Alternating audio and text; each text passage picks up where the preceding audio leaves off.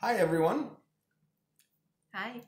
We are Kurt and Carrie Olson from the IDMI, the International Disciple Making Initiative, and we wanted to show you something that we teach in our trainings around the world when we're making disciples.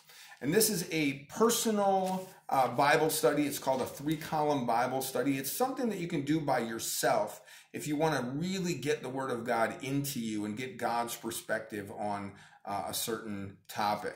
And so I'll just move this a little closer so you can see it. So there's 3 columns. Just take a notebook and divide it into 3 columns, and then the 3rd column, just divide it in half. And in the 1st column, you just copy the scripture word for word, exactly as it's written in your Bible. And that will help you to memorize it. As you look back at the Bible and then write it down and look back at the Bible and write it down, you tend to really press it into your mind. And then remember it for much longer. And then in the middle column, we recommend that you copy, or not copy the word, but write it down as you would say it. How would I say that? If you were explaining this to your neighbor or a coworker, how would you say it in your own, way of speaking? If you think about it, Matthew, Mark, Luke, and John all wrote down the life of Christ in their own words. And so this is just you writing down the Word of God in your own words. And can I interrupt? Please do. It also, when you write it in your own words, that is when you begin to understand what it's actually saying. And so that's the purpose of it, is so that it shows that you are understanding what that scripture is trying to say. And it is actually the hardest part too to learn.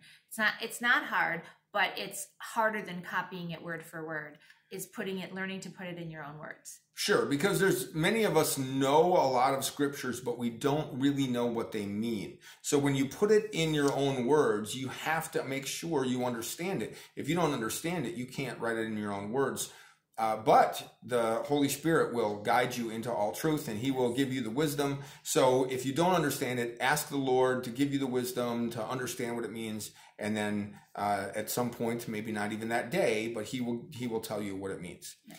And then in this 3rd column, we recommend that you, in the top half, write down how you will obey this passage, or how you'll put it into practice in your own life. How does God want you to live your life based on this truth that you wrote down over here? And then just write that here. How will I apply this to my life? And then in the bottom of the 3rd column, write down who you will tell. Part of being a follower of Christ is sharing the truth, sharing the gospel, sharing the word of God with people who do not know it. And so down here, write down who you will tell and when you will tell them. And even though we're all in our homes and we're all in this stay-at-home order, or under these stay-at-home orders right now, you can still reach out to people with a phone call, over Facebook Messenger, and you can tell them, hey, I was studying the Bible and you came to mind. Do you mind if I share with you what I learned what I was studying when you came to mind? Most people would be receptive to that. Most people would be welcoming to that. Wow, so God brought me to your mind when you were studying His Word? Yeah, what were you studying? And so don't be intimidated. Don't be afraid of sharing with people what you're learning. Now, if you don't have a notebook, you can go to our website. Thank you, Vanna. And the exact same layout is here on our website. We'll put the link below this video in the description. You can just click on that, go there, and you can print these off. If you have a printer that's connected to the internet, you can print these off, and then you can do your Bible studies this way.